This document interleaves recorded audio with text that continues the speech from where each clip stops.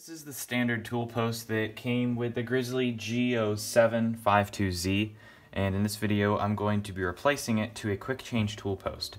And it's not quite as simple as just buying a quick change tool post and slapping it on here. You've got the tool post right here that is what centers everything. And then there's this T-nut that goes inside of the compound slide here.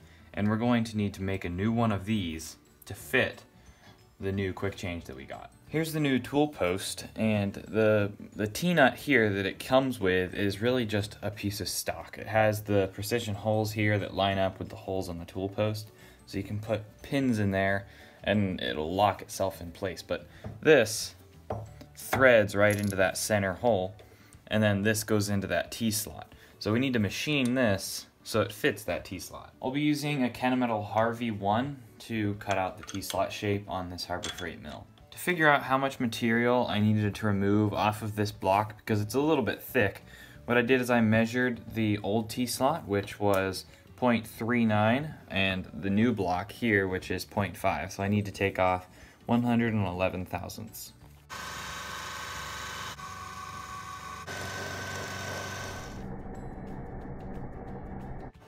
We just finished the final pass on the thickness.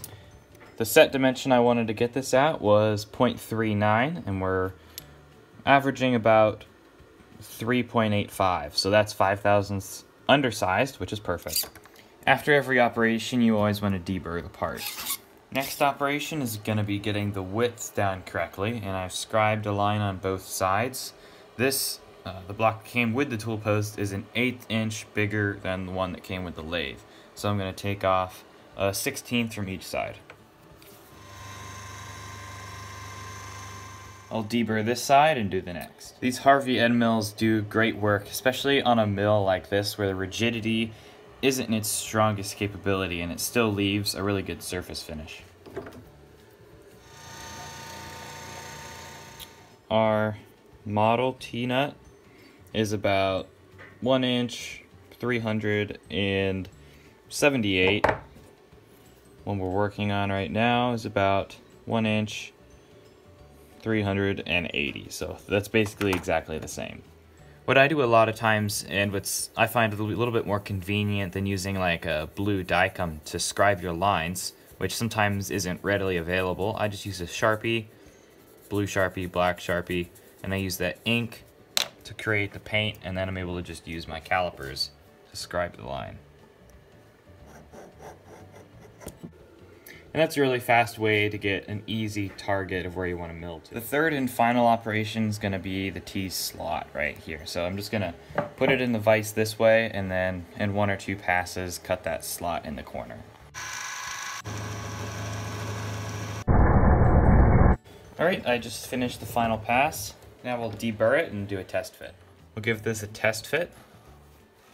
That is really nice. Yeah, there's not much back and forth wobble at all. Just a few thou, which is fine. Up and down a little bit, but everything's going to be under pressure. When this tool post is sitting on here, the threads are going to be pulling up with a whole lot of pressure. So if this had 10 thousandths of wobble, that actually wouldn't be that big of a deal.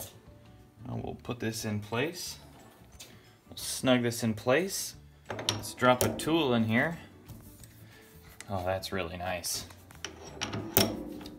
All the tools work great except for this tool. This is the turning facing tool, and the problem is it's too high.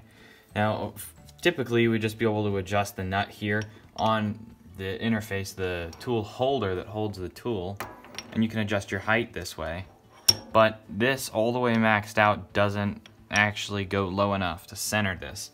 And that's because it actually starts to hit the compound slide here. It's as low as it can go. So in order to fix that, what I'm probably going to need to do is grind a little bit off of the bottom of the tool here. It's going to sacrifice a little bit of rigidity, but then I'll actually be able to use it to cut. All the other tools work fine. It's just this turning tool, like the boring bars and some of the other ones we've got.